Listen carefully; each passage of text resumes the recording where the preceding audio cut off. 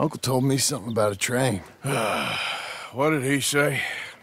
Mary Beth overheard something about a train full of wealthy folk rolling down through Scarlet Meadows just south of the state border.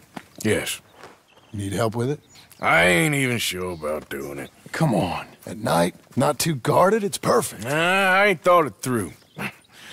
Stopping a train, pain in the ass. Sure. But what if we could force a train to stop? Well, of course. We get a wagon full of something flammable, oil. Put it on the tracks. They see it. They know they either have to stop or die. Ain't no train driver wants to be cooked alive. That is kind of brilliant. For you. That is a real idea. I think that's the first time you ever had one of them. Shut up.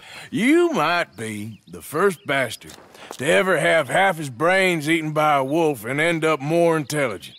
So we doing it? Yeah, we're gonna need ammunition, guns, look real frightening, and some dynamite to open up the train. I'll get the supplies. Gotta head into town for Abigail anyway. Don't even ask. You go find us an oil wagon. Yeah, I know just the place. They're always heading into that refinery. There's an old rundown shack just over the border, north of a place called Dewberry Creek. Leave it hidden somewhere near there.